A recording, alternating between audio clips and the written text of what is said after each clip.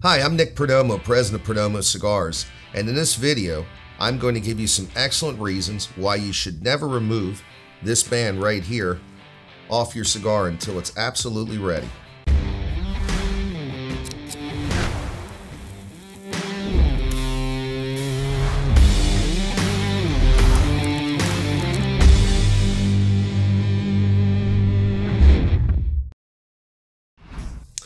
So I'm going to grab a cigar here. I'm going to grab the Perdomo 12-year double-aged vintage, and you can see the band that was placed on the cigar. And one of the main reasons why I believe you shouldn't take the band off the cigar is once the operator puts this band on, she puts it on very tight so the band doesn't slip. And she's going to take this pectin, this adhesive, and she's going to put her finger and manually she's going to put it alongside the actual band. When she places the band over the top, you could always get a small amount of that pectin that actually touches the wrapper.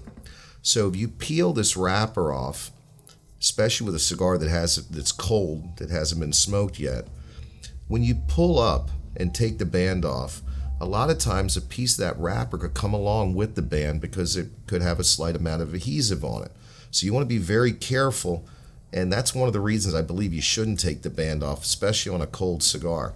Another thing that happens too is when you take that band off, when you lift it up, let's say the wrapper didn't come off or pieces of the wrapper didn't come off, it produces stress cracks because it was so tight on that wrapper that when you lift up, it's almost like you're peeling parts of the wrapper and you get these little fine stress cracks, like I said earlier. You can't even see them. When you light that cigar, of course, naturally, because you're putting heat on the foot of that cigar, the leaves are going to expand. And a cigar like this, it's a 56 ring gauge, is going to expand upwards to a 58 ring gauge. And because of that, if you have any splits, they're going to get bigger. And that's when you start seeing cracks and tears on the wrappers. And it makes your smoking experience not nearly as enjoyable as it could have been. So my rule of thumb is called the pinky rule. And what I like to do is I like to take my pinky and let's say about a 1/4 inch off. I like to smoke the cigar to about a 1/4 inch from the band, and I know that the pectin is going to melt perfectly, and then that band will slide off.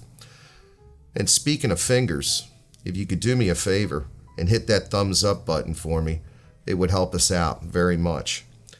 And once that pectin melts, that band will come off easily, and you'll be able to enjoy your cigar much better. So just be a little bit patient on the band, and I think those are the reasons that you should never take the band off a cigar. Naturally, some of our cigars even have a foot band. So for example, this is a Perdomo Habano Maduro. So we put this foot band traditionally because we think it's beautiful, and it'll say Maduro on it. Naturally, this band is placed much differently than this band that's very taut on the actual cigar. This will actually slide.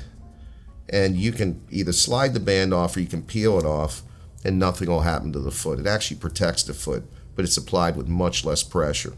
So always take your foot band off, of course. If you're interested in seeing how we band our cigars, check out this video from our Perdomo Factory Tour Series.